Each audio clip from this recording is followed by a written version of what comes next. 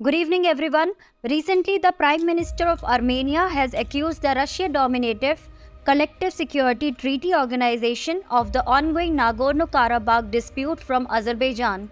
Both Armenia and Azerbaijan are neighboring countries of the Collective Security Treaty Organization. So today we will talk about this. Prime Minister Nikol Pashinyan has criticized the Collective Security Treaty Organization or CSTO for defending member Armenia amid a standoff with Azerbaijan over Nagorno-Karabakh.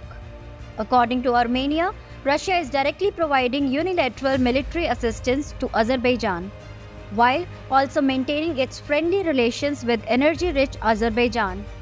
From the point of view of Armenian Prime Minister Nikol Pashinyan, this behavior of Russia is completely informal and violates the provisions of the Collective Security Treaty Organization.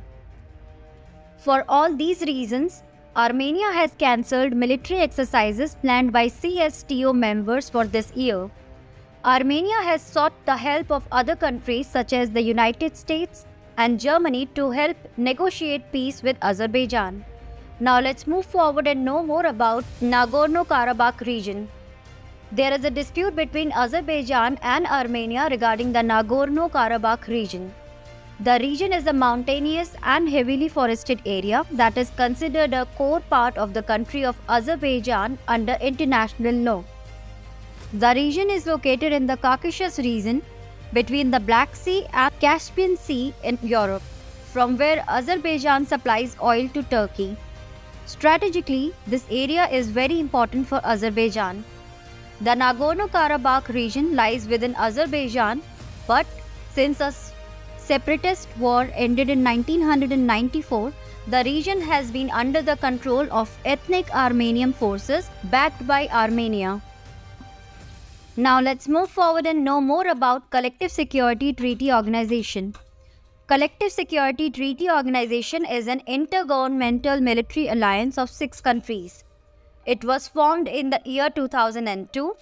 Its headquarters is located in Moscow, the capital of Russia. The origin of this organization is considered to be from the Collective Security Treaty 1992. This treaty came into force on April 20th, 1994.